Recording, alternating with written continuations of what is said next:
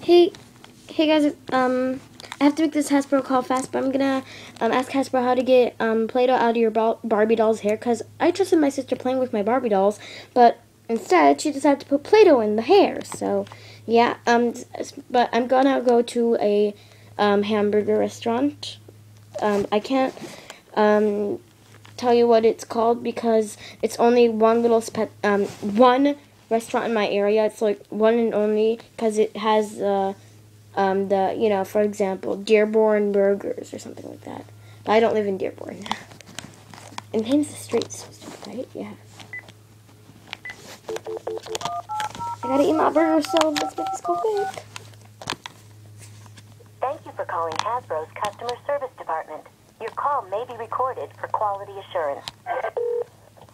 Thank you for calling Hasbro Consumer Care. My name is Oneida. How can I help you today?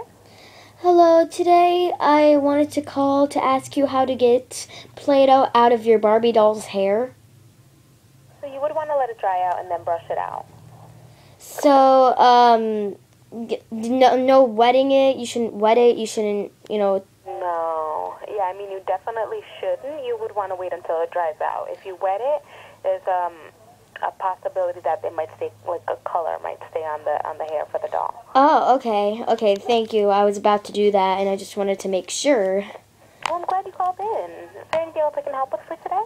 No, I'm fine. Thank you. You're welcome. Have a great day. Bye. Bye. Alrighty, that's how you get Play-Doh out of your doll's hair. Don't put water in it. Just dry it out and then brush it out. If you put water in it, the color is going to sink into your Barbie doll's hair, which is a bad idea. So, yeah. See you later, guys. I'm going to go eat my burgers now. Bye.